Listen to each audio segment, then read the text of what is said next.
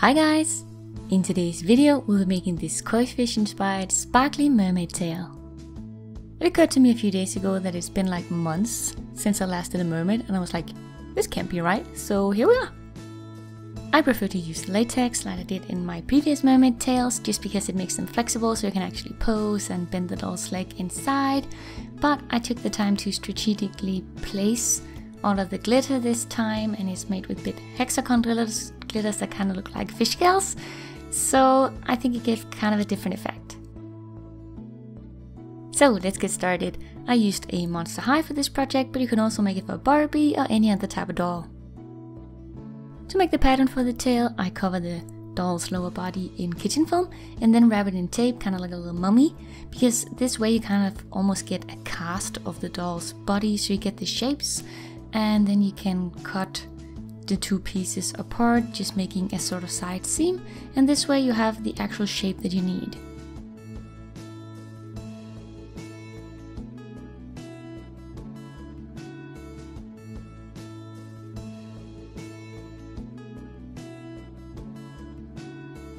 Once you have the two pieces, you want to press them flat and then transfer them onto paper, adding a bit of almost seam allowance around all of the edges. Then you want to sketch out your tail fin. I did one obviously inspired by a koi fish and also did two smaller set of fins.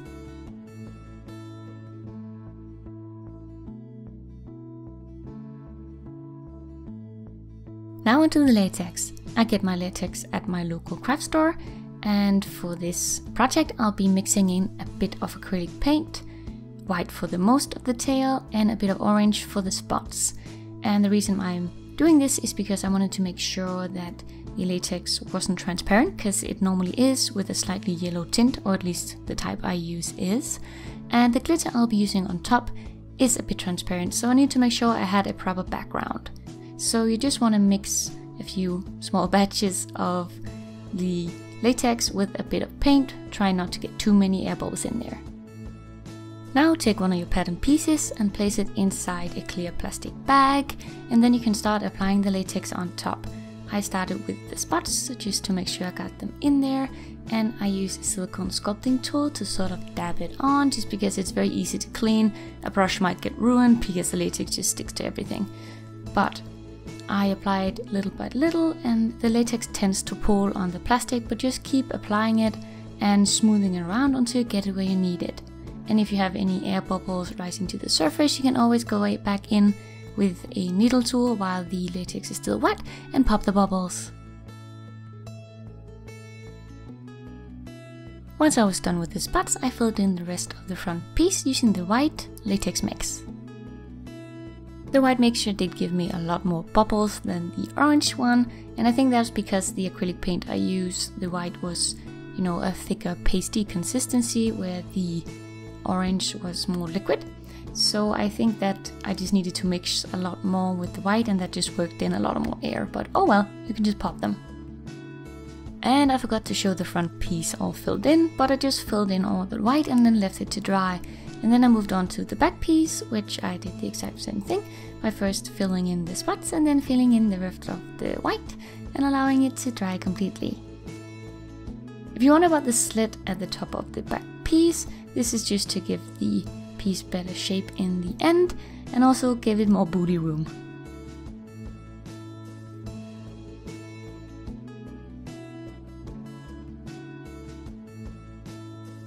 So once the front and back piece has dried, it's time to get out our glitters, and I used these white and these orange hexagon glitters, and I chose them because I thought they looked kind of like fish scales, and I used a little more latex that I hadn't mixed paint into so it was clear, to stick them onto both the front and the back piece in rows that kind of fit together, you know, to kind of keep this scaly pattern.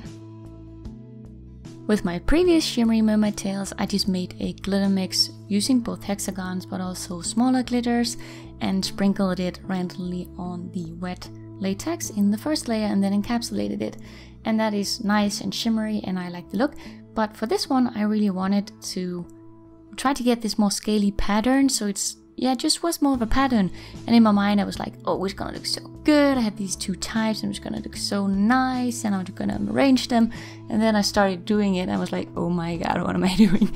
It took a while, not gonna lie. So if you don't have the patience or time to sit and arrange them like this, you can't just sprinkle them on there and it will look nice still. So that is definitely an option. But I started doing this and I was like, how is it gonna finish?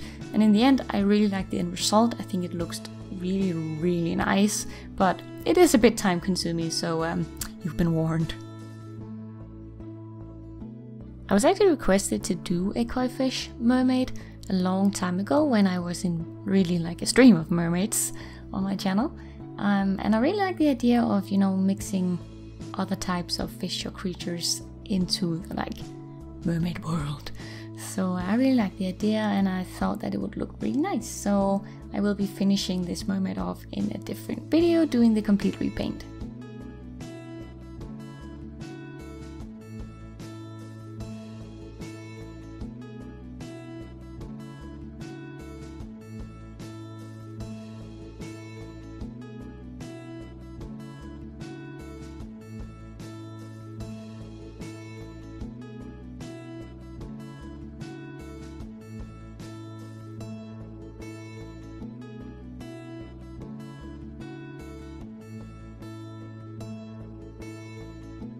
And here's the front piece with all the glitters attached, and I turned it a little bit so you could see the shimmer. I think it looks really cool like this. And next we want to encapsulate it with more latex. Unfortunately, this does add a slightly yellow tint because of the color of the actual latex, and it dumbs down the shimmer just a tiny bit, but I feel it is really necessary because otherwise the glitters might just flake off and that would just not be nice. So we need to encapsulate it. Once you have the whole piece covered, you just want to leave it to dry completely and it ends up looking like this. And then it's a repeat performance with the back piece.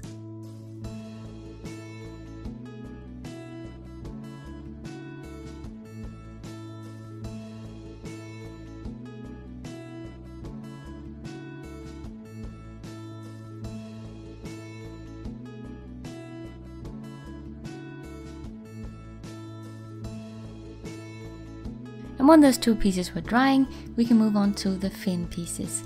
And into that mix I also added a bit of silver mica powder just for a bit of pearl-like shimmer that would fit the glitter. So that was a mix of that and a bit of white acrylic paint. But I made sure to mix the powder and the paint first because otherwise the powder went lumpy. And then I used this just to fill in the fin pieces, again on a plastic sheet. The only like mandatory fin for a mermaid is the tail fin, but sometimes I like to make sets of smaller fins as well, and for this I did two other sets. A set that was to go around the lower legs and a set of slightly bigger ones to go by the hips, and that's just because I felt it added to the look and feel of a koi fish, but that's totally up to you, so it's optional. Once dry, the fin pieces look like this. You can't really see the shimmer, but it's there. And then I used a bit of white acrylic paint to paint on lines.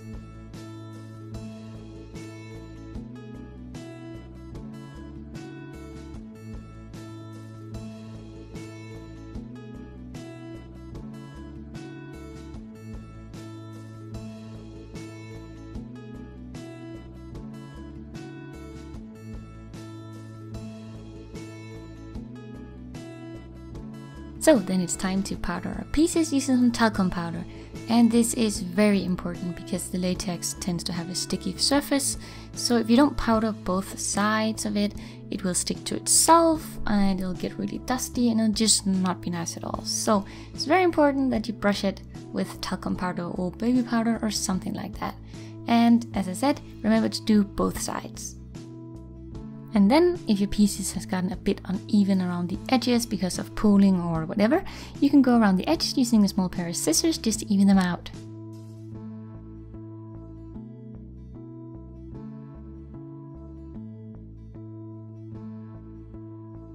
So here's the trimmed and finished fin pieces, and then you want to powder and trim the front and back main piece as well.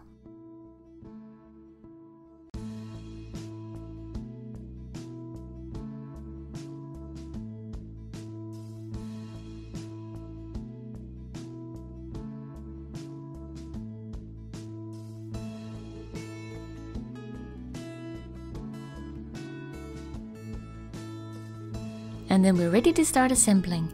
Firstly, you're going to use a bit more clear latex to stick together the slit at the back piece.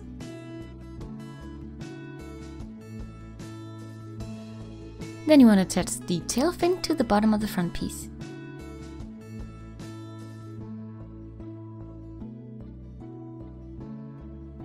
Then you want to place your doll and use more latex to stick the back piece onto the front just by the tail fin. And then you want to start wrapping the back piece around the doll so that the front piece can touch it, and stick the two together with more latex. And this was the reason that we added a bit of seam allowance to both front and back pieces, so we were sure they would overlap and could stick together. So you just want to keep doing this all the way up the side seam on both sides until you have the doll completely encased in the tail.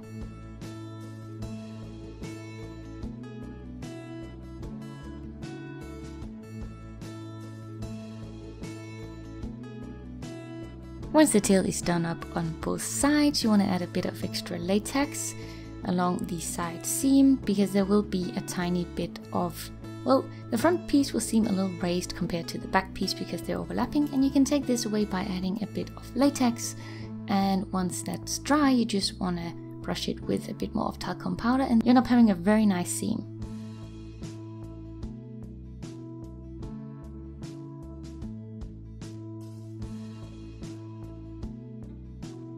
Then we can move on to adding some more details, like adding the white lines to the back side of the tail fins, which I originally forgot. And then on the front part of it, we can add a bit of the same glitter that we used on the main piece, just so the two pieces blend together a little better, and then encapsulate them in latex. And I also drew lines of latex going over the white lines of the tail fin, just to encapsulate the paint, so I was sure it wouldn't scrape off, and it also helps just to give a bit of a three-dimensional effect.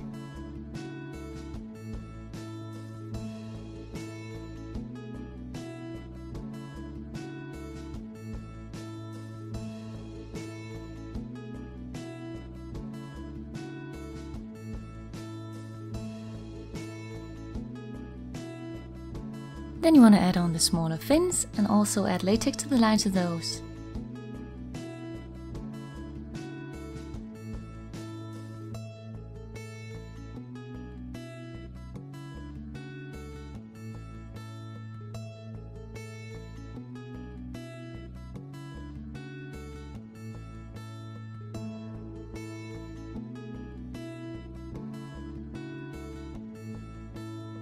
Finish off by powdering any fresh latex, and then our mermaid tail is done.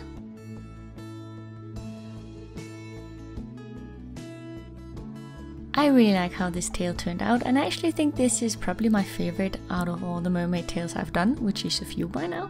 So yeah, if you enjoyed this video, hit the like button, and if you want to see the next part of this mermaid, be sure to subscribe if you haven't already, so you'll be notified. So thank you guys so much for watching, I hope you enjoyed, and I'll see you guys in a new video real soon. Bye!